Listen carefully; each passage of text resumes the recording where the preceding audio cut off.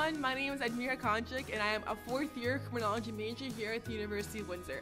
I got into criminology because I was very interested in policing and really interested in how crime is committed and why it is that people tend to deviate. A tip for those who are coming into university is to get to love theory.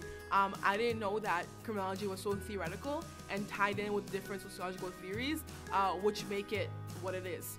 So learn to love theory and have fun. Ultimately, it's about getting involved in the community, learning about different clubs and societies on campus that are tied in with criminology. So Criminal Association, shout out. Make sure you join that when you come to university and have lots of fun, ask questions, because crim is one of those topics where you must ask questions and stay hydrated.